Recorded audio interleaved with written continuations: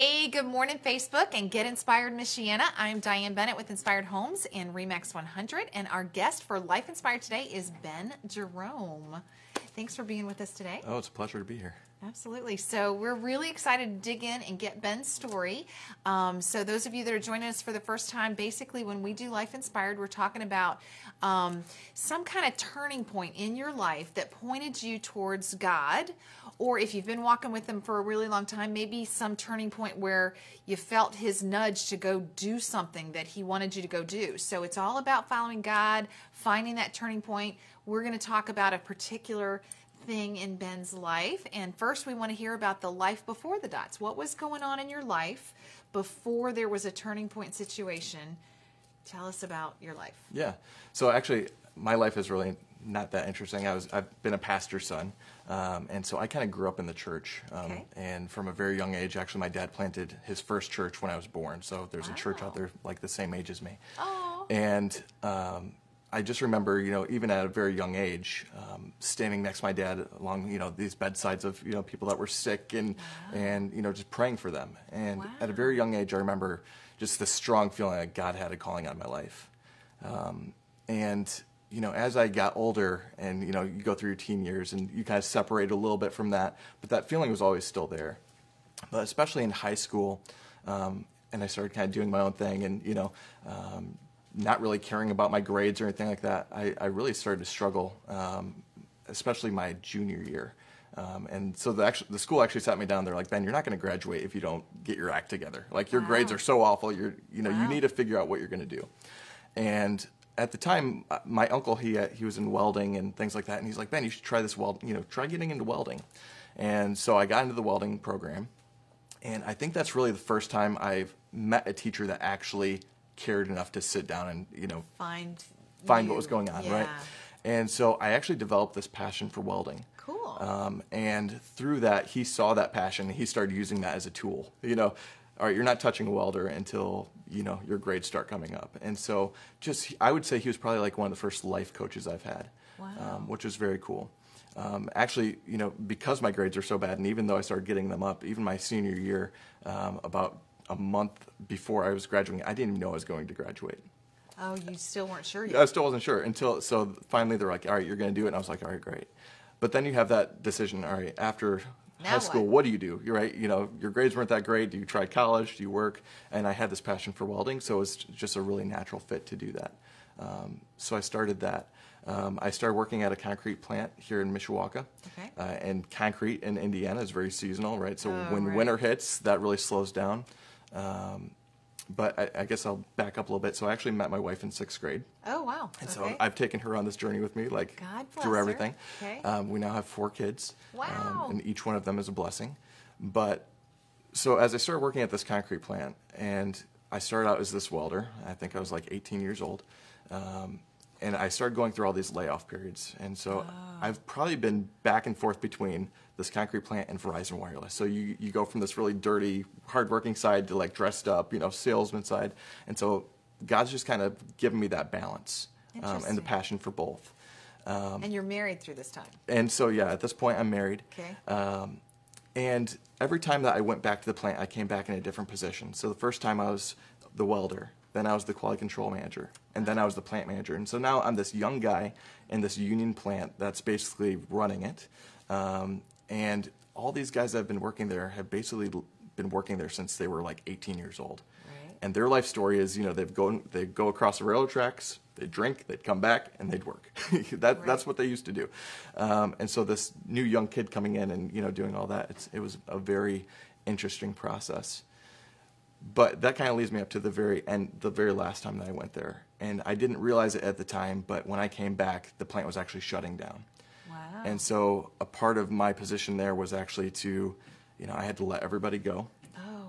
I had to, basically do everything myself, dispatching, clear out the yard and all of that. So at a very young age, that was a very difficult process, but it taught me a lot about business. Wow. It taught me a lot about what was good and what was bad, and that kind of evolved into what I do today. But at that same time, my parents' church and the church I was going through a big divide, building project. And so through that period of the plant shutting down, the church is kind of going through a separation, there was a lot of bitterness and anger that just kind of formed in my heart.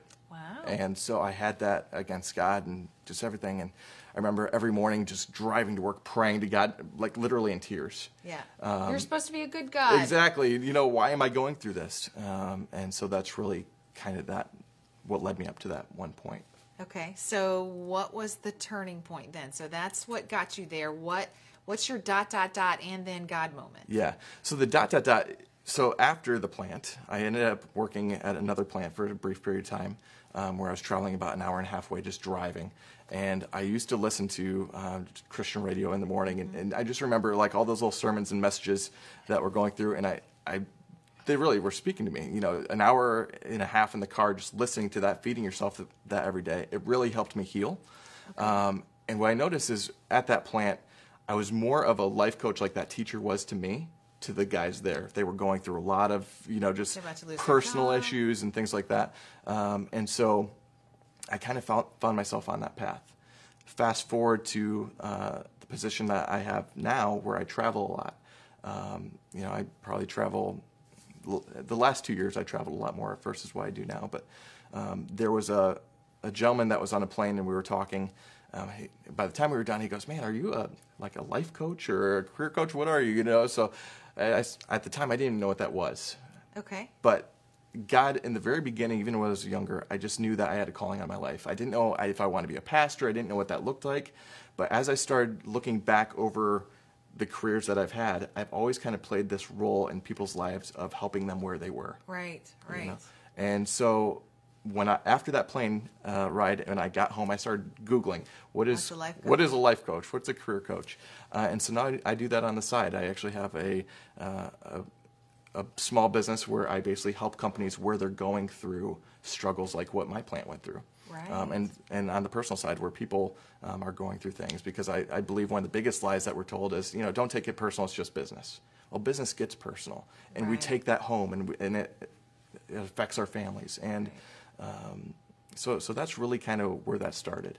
Right. Okay. So, but you're doing this podcast. I am. So that's your thing, that you're following God, because you said go do a podcast. Tell us about your podcast. So the podcast is called Savage Truth, and the whole reason I made that was because I believe that we have this battle in our mind, right, of all these lies, of all these fears. And as I look back through what God has brought me through, He's really stretched me outside my comfort zone every single step of the way. Every position that I've had, He's pulled me out of it, including this podcast. Mm-hmm. It's like, why God, why me? Why should I be the one? Why should it be my voice? Right. But so the premise behind the podcast is just as savage as those lies and fears are, we have to be even more savage to go after God's truth. Very cool. Right. And so that's really what the podcast is all about. Very cool. So you interview people? I do. Okay. Yeah. And so they can, where do they listen to the podcast? So you can go to Apple Podcasts. Okay. You can listen to it on Stitcher Radio or pretty much any place that you can find podcasts. As long as you look up Savage Truth Podcast, you'll find it. Okay. And you're asking them about how they defend the truth, that kind of thing? Pretty much, yeah. I just had a guy on there. The last one was my dad. I actually did him and kind of his story. But the one before that was a gentleman named Dalton T. Beckles, and he's the author of Leverage to Win. And he really has a great story about, kind of what we're talking about right now. But I try to have, guests on like that. But I also have just segments where it's just me and kind of my message out there. Right. So. Very cool. Yeah. Very cool. Awesome. Well, thanks for sharing your story and how you're following God today. What does daily following God look like to you? How do you hear from Him? You heard from Him when you were in the car for an hour and a half. How do you hear from Him today? Well, I think the most important thing is just like, as everybody says, you are what you eat. It's the same spiritually, right? And so it's about where your attention is. And for me, I had to separate where my focus and where my attention was, whether it was the news, whether it was, just negative conversations and Facebook and all those different areas. So for me, it's more of that, the prayer life is so important and scripture. And not to say that I'm perfect, because there's those days where I don't pray. There's those days where I don't read the Bible.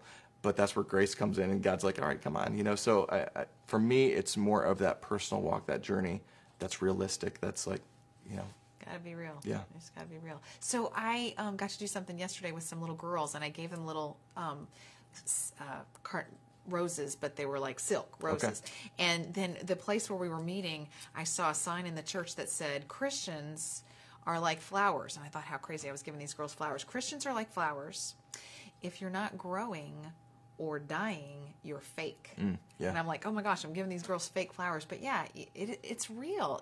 Sometimes we are dying today a little bit because we walked a little bit the wrong way. But you know what? God's like, it's okay. Just turn it back around. Just turn it back around and have another little turning point. Yeah, and it's about our mindset, because the battle is in our mind, right? And so that's really what that podcast is all about, is taking out those lies, taking out those fears. And some fears are good, right? So God can use fears to steer you in different directions, you know. Sure.